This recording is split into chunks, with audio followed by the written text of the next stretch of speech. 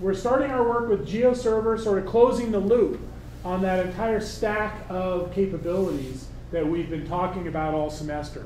We focused on the client side with the JavaScript frameworks for the Google API and open layers.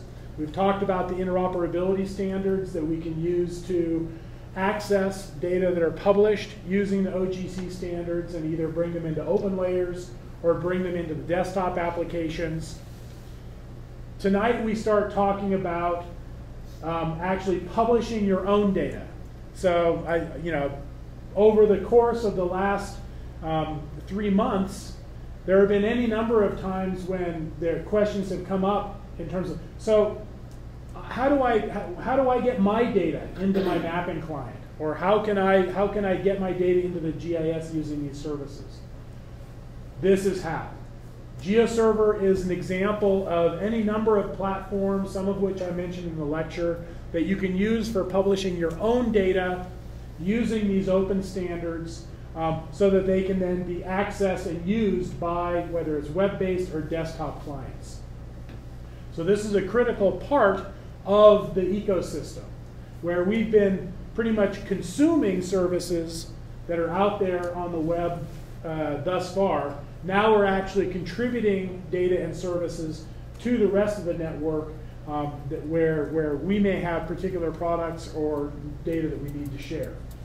So with that, we can start with GeoServer. And the GeoServer instance that is running is just on a server running in the other room here. And that instance is based on the current version of GeoServer that was just installed in February. Speaking of versions, I actually discovered as I was reinstalling Quantum GIS that even in the time since many of us may have installed the software in January, there's actually an even more recent release of Quantum GIS. So if you want to be able to run the most recent version, which is now version 2.2, I would suggest going back to the Quantum GIS site and downloading that more recent version. They just put it out relatively recently. I also was able to find out the reason for our whole train wreck of demos last week is that during the time when I was trying to connect to our services in Argus, those are exactly the times when our systems person thought it was safe, because it was after 5, to actually start rebooting our individual servers that are providing those services. So timing was really perfect for doing those demos. But that's all been resolved now. So the GeoServer instance that we're running for the class is located at this web address, geog485.unm.edu, :8080. Don't forget that :8080, as that's the specific port on the server that is listening for your incoming requests to go to the GeoServer. If you don't include that :8080, you're going to get a generic message from the web server that's running on the system. /GeoServer/web. And that then takes you to this entry screen for the GeoServer, where there's even information that you can see in the GeoServer instance relating to the available layers and other information about the server that is essentially publicly available. So I haven't logged into the GeoServer yet. So you can actually, without logging in, take a look at the layer preview, and any layers that are actually published publicly that are available to users who are not logged into the system. You see here, this instance is actually pre-populated with a number of sample data sets and workspaces, stores, and layers. As you add new publicly available data sets to the system, you can actually come and look at the layer preview without even logging in to see whether or not those are showing up and behaving the way you expect. This is the same thing that you can actually method you can use for actually connecting to the OGC services that are published as a part of the server as well. But here, I'm going to log in. And the principle here is that I use the same usernames and passwords for both the class server for connecting to the class server to interact with the terminal to work with data that are sitting on the server, and the GeoServer instance that you use to log in through the web. So it should be the same username and completely cryptic password that I sent you on Sunday night. Again, if you haven't had a chance to test those out yet, today, right now, would be a good time to test those out so we can make sure if there are any issues, we can get them resolved. So I'm going to log in. So of course, if I can remember my password. There we go. And the one difference is, what you're seeing here is the interface for someone who is an administrative user. So there are actually a lot more of these configuration and settings options showing up here than if I'm logged in as a student. So if I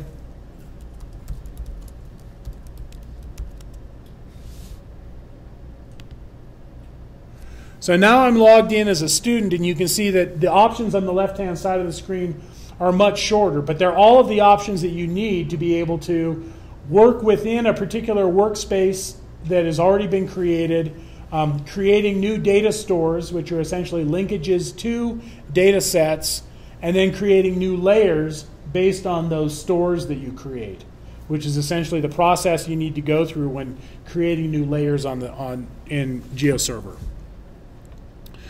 So let me do a very quick walkthrough of some of the administrative components, just so you can see what some of the options are, because in the long run, if you find yourself wanting to potentially stand up an instance of GeoServer on a server that you might have access to, or potentially, maybe even a server that's hosted through Amazon's or Google's or Microsoft's cloud system, having an idea of what the administrative options look like can be helpful.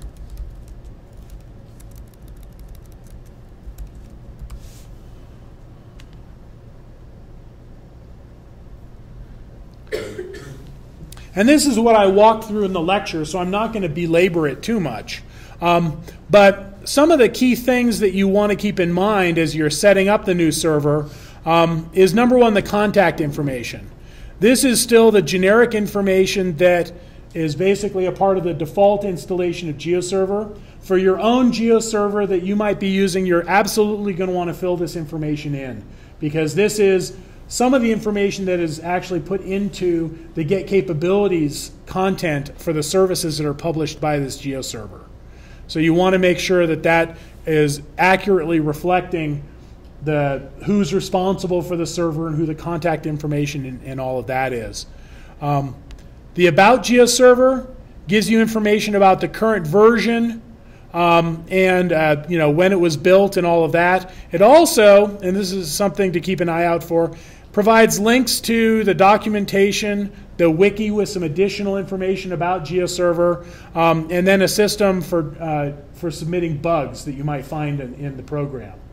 And also for looking to see if some weird behavior that you've encountered is actually a known bug that someone's either working on or that will never be fixed and is going to cause you to pull your hair out for the rest of your life. But either way, you can do that search within the bug tracker.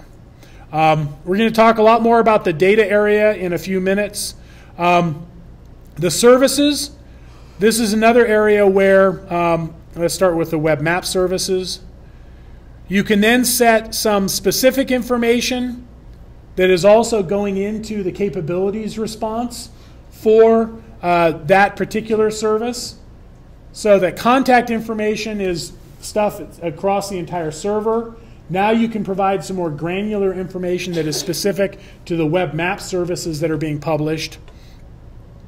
Again, who the maintainers, what the online resource is for the connections. What the title of the service is. This is one of the areas where if you've connected to a GeoServer instance as a part of, now the many times you've gone out looking for OGC services, you may very well find an unconfigured or minimally configured web map service that shows up as GeoServer web map service as the title of the service that you're connecting to. This is why, because that has not been customized to be more specific or clear about the specific service you're talking about. An abstract that, again, you can describe the nature of your specific web map service. Then other bits of information that, again, by now should be fairly familiar to you from your examination of those capabilities response ad nauseum. Then a lot of other options for different data types. This limited SRS list. I mentioned this in the lecture, but it bears repeating. When you're standing up a production GeoServer, GeoServer supports a massive number of coordinate reference systems. So if you go into a system that does not have a limitation, essentially this limited SRS list specified, there have been instances where there are so many projections that are advertised as being supported by the service that some client applications essentially choke on the amount of information being provided specifically related to projections. So for a production system, you definitely want to set this limited SRS list. And this is the same thing applies to web coverage services and web feature services as well. If you don't do that, there will be some clients that will probably have issues connecting to your server. Ways to control the amount of memory and processing processing time and capacity used by the system. All sorts of options for the different graphics formats and other data formats. Just lots of stuff that you can use to tune up the particular services. If we look at web feature or web coverage services, it's similar. Additional metadata specific to the service. A limit on the server side in terms of the maximum number of features that will be returned by the service. Just as we were talking last week about the option in ArcGIS to, when you're connecting to or configuring a web feature service, to limit the number of features that you're going to ask for. A similar setting can be set up on GeoServer, where GeoServer won't try to deliver more features than you set up here. This prevents your GeoServer from essentially running amok and trying to deliver all the features in a data set that may consist of millions of points or polygons. So this is a way to kind of protect your system from crashing itself from trying to deliver too many features. Different options for the flavors of GML that are supported, and then again some other options as well. Web coverage services. This should be fairly familiar now. The metadata, and then also some ways to control processing and such overhead that is used by the system in supporting those services.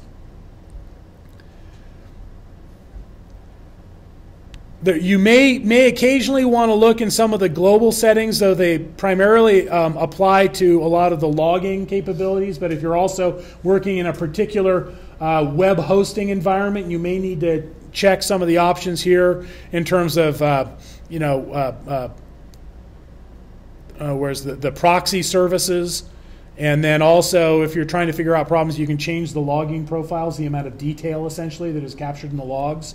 On a production system, you generally want to keep that logging profile fairly lightweight, because logging takes resources. And if the system is running the way it should, you probably don't want to be spending those resources writing these incredibly verbose log files tracking every single nuance of the interactions with the system. But when you're first setting a system up or trying to troubleshoot it, tuning up these logging options is the way to go. There is now tile configuration options, and we really haven't talked about that here. But these are some capabilities for being able to optimize your services, especially your web map services, by pre-generating map tiles.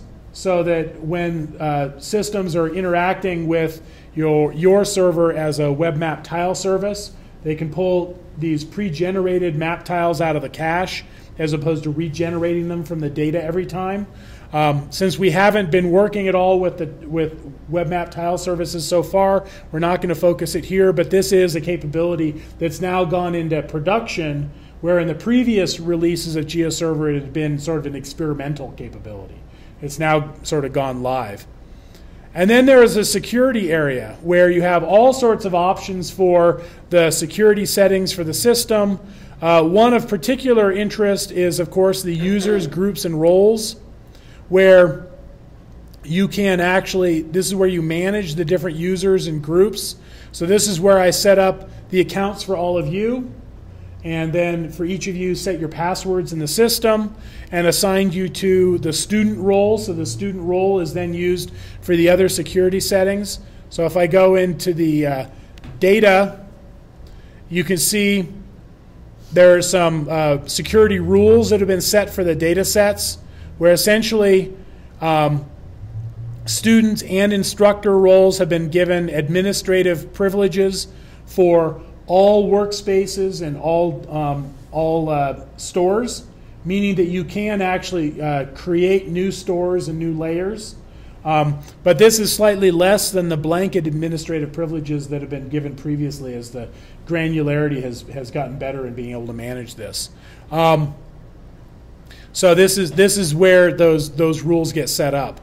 And then you can similarly set rules on the services. So if you really only want authenticated users to be able to access your web coverage and web feature services, for example, say you're trying to make money hosting these services, and you only want to allow access to subscribers, you can create accounts for those subscribers.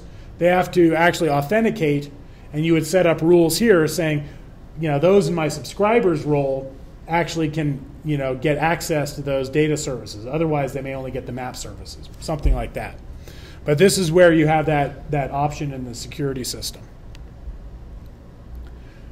So any questions about sort of some of the high-level administrative stuff that's happening behind the curtain before I then walk through the process of creating stores, adding layers? Okay. So let me log out so you can see what this is going to look like for you.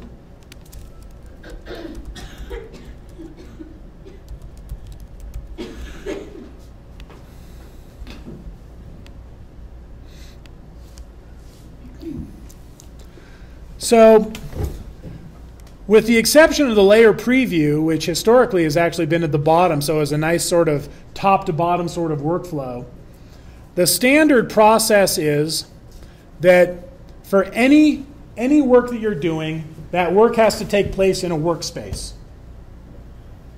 And so if a workspace exists, great, you can select it. You have to actually be an administrator for GeoServer to create new workspaces. So at this point, if I click on workspaces, you can see all of the existing workspaces, but you'll notice that this add new workspace is actually not a live link.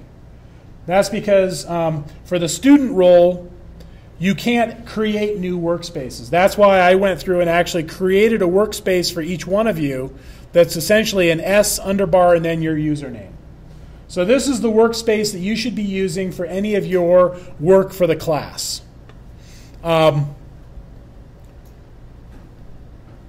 So workspace creation is not really an issue for you now. You can actually go into a workspace and look at its settings. So if we go down into my test student workspace here, I have basically two options, two things that I can change. I actually can, well, it won't even let me change those values. So I can look at them, but I can't even change them.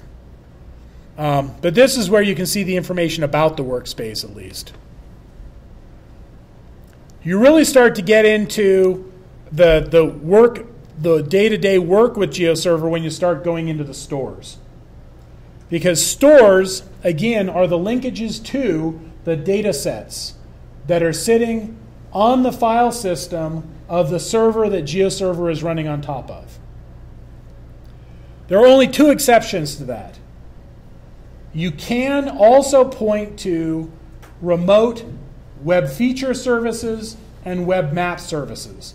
So if there's another server out there, say USGS's Topo web map service, that you wanted to potentially present in a projection that's not supported by USGS, you could actually register their topographic WMS as a store in GeoServer, and then create a layer based on that store that can then be published using any of the projections supported by GeoServer. And in that case, what GeoServer is going to do is it's going to, for a request against the layer that GeoServer is publishing, it's then going to send a request to USGS, get a map image back, and reproject it, and then deliver that map image out to the client that requested it. So that is a strategy, that we've actually used on a number of occasions when we had services that weren't available in projections that we wanted to integrate with other data sets, but we could run them through our servers in a cascading service.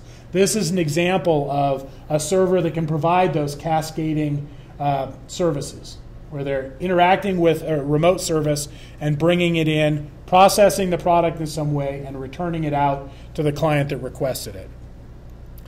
Other than those cascaded web map and web feature services, though, you're having to work with data that are on the local system.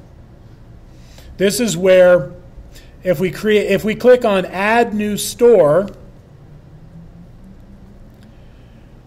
our installation has pretty much the basic default file formats that are supported by GeoServer. You can add an extension to GeoServer that provides support for any of the formats supported by Google and OGR. Our friends, from doing Google Info and OGR Info, remembering that those are two libraries that provide the ability to read a wide variety of raster and vector data formats. There's an add-in for GeoServer that allows you to use Google and OGR to significantly extend the number of data sources that are supported by GeoServer. In this case, we're working with just essentially the default formats that are baked into GeoServer at its core. So you can see for vector data sets, you can basically point it at a directory full of shapefiles, and it'll treat that entire collection of shapefiles as a single store that you can refer to.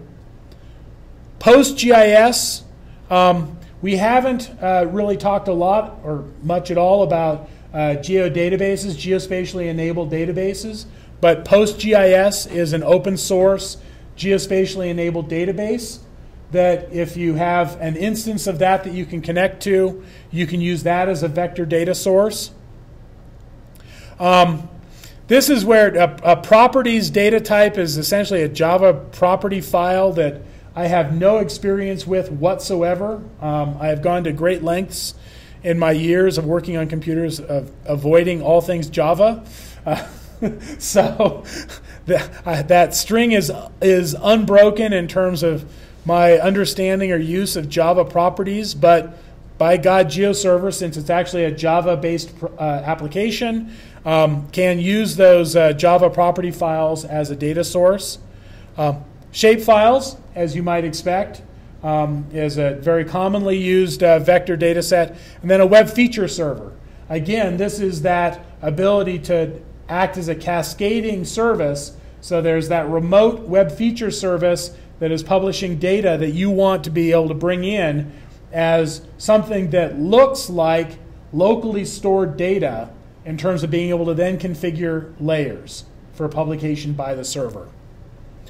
Raster data sources, again, a lot of the usual suspects, ARC grids, so those classic ArcGIS grid formats, GeoTIFFs, GTOPO 30 data files, Mosaics. So this is something that you more often than not will find yourself generating outside of the system, but you can read the documentation on image mosaics if you want to learn more about how you can basically take multiple raster data sets and create a mosaic out of them, or a virtual mosaic out of them to be presented as a single store. And then also this world image is a model for raster data that goes back quite a while, where you could have other graphic formats like JPEGs or PNGs or GIFs, and you could actually have in the same directory with those files a separate file that called a world file that basically has information about the coordinate system that image corresponds to, so that system, if it can read that JPEG, it can say, okay, here's a JPEG image, here's what the corner coordinates of that JPEG are, let me then treat it as a geospatial data set. You'll find that, actually fairly frequently, where like TIFF files are a good example of that, where you might have a non-GeoTIFF TIFF file, and you'll find in the same directory a file that ends with the same file name, .tfw. That TFW is a world file. How do they come up with that extension? And this is just a pattern to be aware of, is the normal extension for a TIFF file is TIF. For a world file, you take the first and third letters of that extension, you compress them together and add a W at the end. So .tiff becomes TFW. For a PNG, it would conceivably be PGW, so on and so forth. Then also you see the option for a cascaded web map service that you can choose from when creating a new data source. So let's go ahead and add a new shapefile. So you just click on the format that you want, the format of the file that you want to add, and it's going to bring up a dialog that basically gives you the options that are appropriate for that type of data set. A lot of these are fairly generic, so a lot of the options are going to be the same. The first thing you want to do is make sure to choose the right workspace, because when you add that store, it's going to be associated with that workspace. So when you're trying to find it later, if you're looking in your workspace and you put the store in a different one, you're not going to find it. So you need to choose the right workspace to create this store in. So we'll create this in the test student workspace. You need to give it a name, and that name needs to be unique. So we'll call this test student XYZ 1, 2, 3, so that it's totally cryptic and I know that I really want to delete it later. Meaningful data source names are good, but you need to remember that they need to have no spaces in them. And I think they can't start with numbers either, because there are some naming restrictions, but the bottom line is they need to be unique and they can't have any spaces. Then you can add a description. So I can just say my test data store based on a shapefile.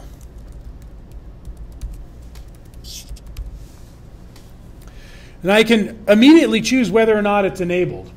Now, I think in most cases you're going to want it to be enabled, so you can just leave that checked. Then you need to point to where that file is. This is one of the nice additions in more recent versions of GeoServer. Previously, you had to type them in and try to get them right. Now they actually have a browse interface where you can open it up and actually browse the file system of the local computer. So any of the directories that GeoServer, essentially the GeoServer user has access to, you can navigate to those directories through this browser. So GeoServer has its own data space, which it starts in by default, but I would recommend the simplified approach to use for your work in GeoServer is to actually, just as this week's assignment asks you to do, is to just create a data directory in your home directory on the new server and just store your data files there. And then you can navigate to them by doing this. So I just click on this menu here, and I can just click on this slash. That takes me to the root of the file system. I can then click on home, where all of our home directories are on the computer. This is where we can see all of our usernames. So I can choose the test student home directory. And in this case, I have a shapefile sitting here in the root of the home directory, but I also have this data directory that I already created in the test student. Now you can see I have 3 files in this data directory. So we can choose, say, this county one, and then I can click on this county shapefile. So it automatically then filled in this path all the way out to that shapefile. So I didn't have to type it in. I was able to just navigate to it. Historically, typing this stuff in was always a giant pain because 9 times out of 10 you'd get it wrong somewhere or another. Now it takes care of it for you. These other default values are normally reasonable to leave in place. So we'll just hit save. So now, as soon as I create that store, since the normal workflow is you add a store, you're generally doing that because you want to create a new layer. So it immediately provides you with a new layer window. If you don't want to create a new layer, you can just go back to the stores or go someplace else. But in this case, we can actually create a new layer based on the store that we just added and just hit publish. That brings up essentially the dialog that you would be presented with to capture the information about the layer that you're creating. So here, this is the information that I would provide for this new layer. And again, a lot of this should be familiar to you because this is information that would be showing up in the get capabilities response for that particular layer. So now we're down in the layers area of that capabilities XML document and the information that goes in there. Coordinate reference systems. This is one of those areas where having access to the metadata, knowing what the coordinate reference system is for your data sets is critical. Because in some instances, GeoServer cannot automatically fill in the information about the coordinate reference system and basically put it into this native SRS. You'll see here it says native SRS unknown. That's because the information that it was able to read using OGR info in this case, or the equivalent within its programming environment, it did essentially pull this information out of the information about the data set. And from this, we can infer that this actually looks like a geographic coordinate system based on WGS84. So what's the EPSG code for that? 4326. Exactly, EPSG 4326. So there are some things that will be tattooed on your brains by the end of this class, and that's probably one of them. So we need to, in this case, since the spatial reference system is unknown, or if it's wrong, there may be an instance where GeoServer thinks it's one thing and it's actually something else. You can provide a declared spatial reference system that you can use to then override whatever GeoServer thinks it is. And we can do that by either just typing in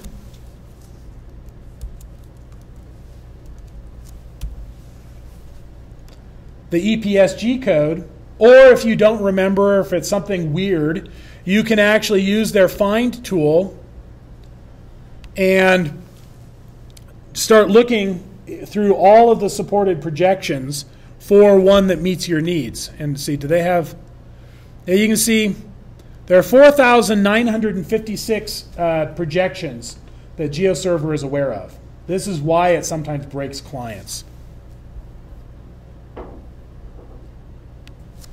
So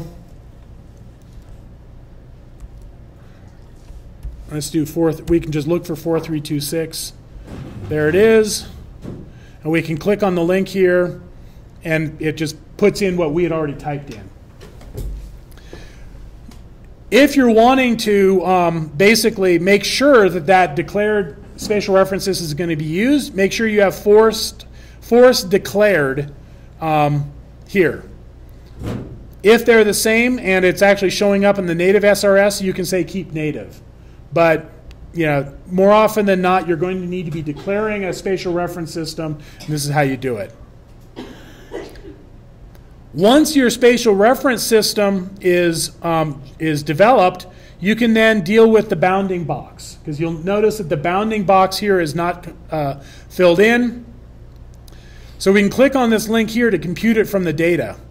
If the coordinate reference system, spatial reference system is defined, then the information from the data set can hopefully be used to actually calculate the native bounding box. And that's the bounding box in the native coordinates. So in this case, it's 4326 decimal degrees. If it was, say, UTM, we'd be seeing values here in UTM meters when we're talking about the native bounding box. That's distinct from the latitude-longitude bounding box, where in this case, these should be the same, because WGS84 is latitude-longitude.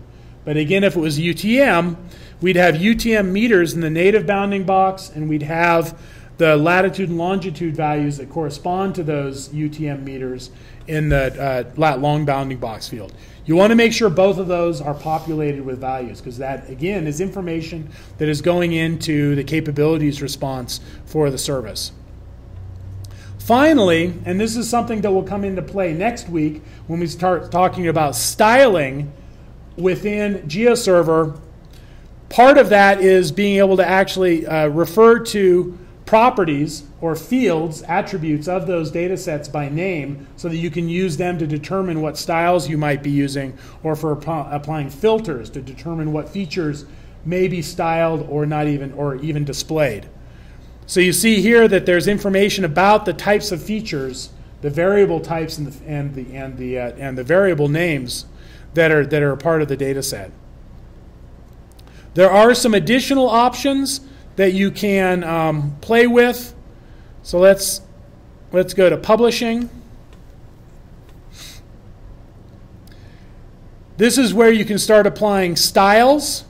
So, and we'll talk about styles next week, but this is how you get to them. Other information about the service in terms of attribution, logos, things like that, that may be optionally available, and other format issues. Now we're talking about options that are specific to this layer.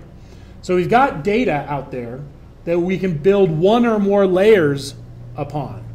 And each of those layers may have different styles associated with them, maybe have different settings associated with them. So this is down at the level of individual layers that you're publishing from the system.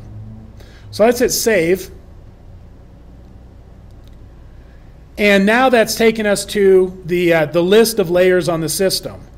So if we go to, let's see, here's my test student XYZ123 that is in my list of layers. And I can then actually click on this existing layer or any other layers in the system to come back to the settings for that layer. So if you need to change any of the settings for a layer, you can just go to the layers list, click on the name of the layer, and go back to it. Okay? So now we want to see if that layer actually is even functional in the system. We haven't generated any errors yet, but now's our opportunity to test to see what it looks like. So we can go down to, see where the heck, it's probably on the next page. No. Where was it?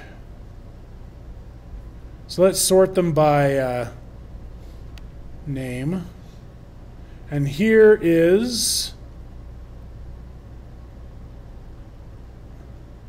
it's actually showing the title, not that screwy name that I gave to it, but it's this one right here that I created. And you'll notice that the name includes both the workspace and then the store name. Okay?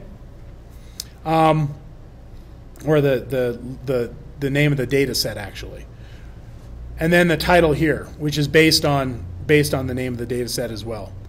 So then you have options for previewing those data in a variety of ways. There's actually a native open layers previewer. So this is now essentially the web map service published for that layer being viewed in a generic open layers client. You can expand some of the options by clicking this little button here, where you can actually change the WMS version. You can change the tiling. So where, again, this is a single tile versus a tiled. You remember when we were talking about open layers and the options that you have for configuring either single layer or multi-tile requests. If you've associated multiple styles with that layer in that publication area, you can actually choose from those multiple styles here. So you have a bunch of options. Any available formats. So you can see by default we've got 4 different graphics formats. All sorts of options. But this is bottom line giving us a pretty good indication that this layer is actually working. If we go back, we also can actually take a look at it as a KML or GML file, or you can actually go to the full list of all available formats, and there are a bunch of them. So we were actually configuring the layer itself, but you can see it's automatically published as both web map and web feature service since it's a vector data set. So we could choose, what does it look like as a GML2 web feature service, and what we're getting is then in this case the GML get feature response for that particular layer. So you can do some pretty robust testing of your layers from within the layer preview. As I said, next week we're going to talk about styles, and we'll work some more on this, but is this relatively clear in terms of the workflow for working with data that are on the system? So the other thing that I want to very quickly show you, but they're the 2 short YouTube videos that go through PuTTY and Fugu. Turns out Fugu, if you're running a modern Mac, won't work anymore.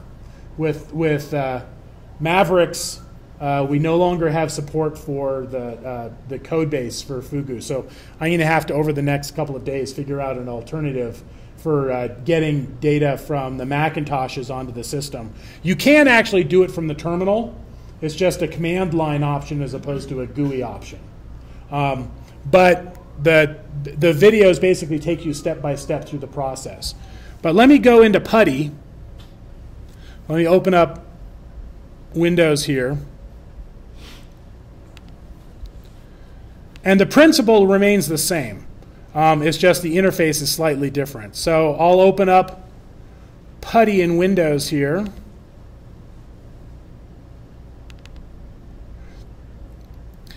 And PuTTY basically provides you a way to connect for transferring files from your system to, now actually PuTTY is our I'm now confusing myself. PuTTY is for the terminal connection, so you can have a command prompt on the remote system.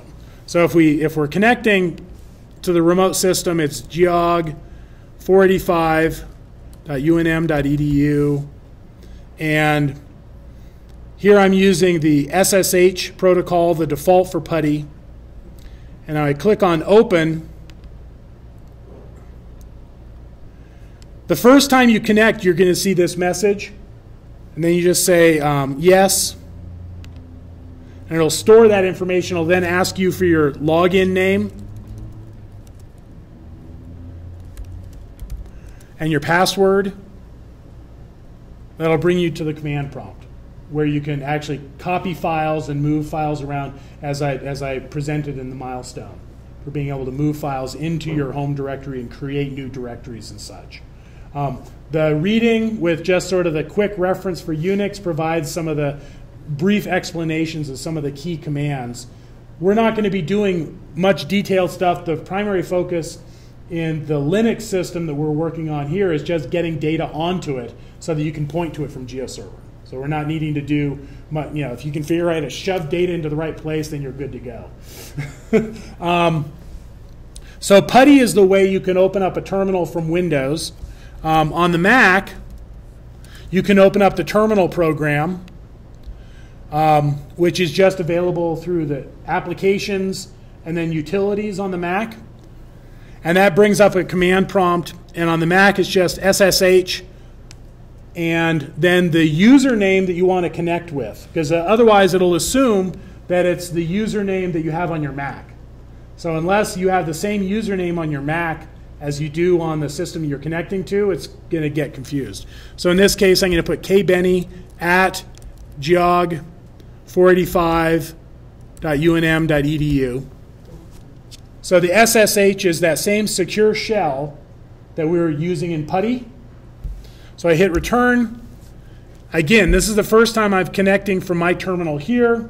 So it's asking me to confirm that connection for the first time. I say yes. It's asking me for my password. And then I'm at the command prompt. Either way, when you log into the class server, you're going to automatically be in your home directory. So that's where you are in the file system. So if I do an ls here, that's a listing of the files and directories in my home directory. So for the assignment, when I ask you to create a data directory, it's just mkdir for make directory, and the name of the directory that I want to create. In this case, data. And you'll see that I already have a directory here called week 13 data, which is where I put the data for this week's milestone that you'll be copying data from. But now I just created a new directory, so if I do an ls again, you'll now see there's this data directory here. I can change into that directory by just typing cd for change directory and data. All of these commands are the same whether you're connecting from a Mac or a PC, because now I'm basically typing in commands on the server that's sitting in the room over there. It's as if I'm sitting on the keyboard on that computer typing these commands in. So copying files. Let me go back to Windows. And I should have, because I was focused on PuTTY earlier. Let's see. WinSCP is the recommended program under Windows for connecting to that remote server to then transfer files from your local computer to that remote server or vice versa. So if I open up WinSCP,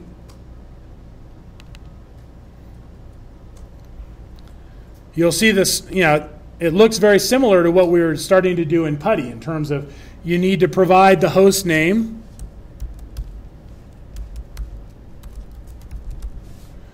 And in this case, your username and password. Because in this case, what's happening is WinSCP is passing all of that information to the remote server over a secure connection to establish the ability to then start swapping files. And what we're going to do is we're going to change over to SCP, the Secure Copy Protocol, and hit Login. And again, we're connecting to this server for the first time from this program, so it's going to ask us about the host key. So we'll say yes. It's going to tell us the status of the connection, and look, now we actually have a view of our local file system here on the left and the remote file system there on the right. So I can actually even I could have created this data directory from within WinSCP. I could just go down here and right click and say, let's see, is it going to let me, yeah, there we go, new directory. So I can actually create my new directory from here in WinSCP as well. You can do the same thing in whatever tool we're going to find for the Mac to be able to do this, but I have to find a new one. Fugu was so good for so long too. I'll miss it. But So basically, you've got access to the remote file system and your local files, and then it's a matter of just dragging files from one place to another. So let's see, do I have any, I'm not sure I actually have, let's see if I've got anything in my local directory here.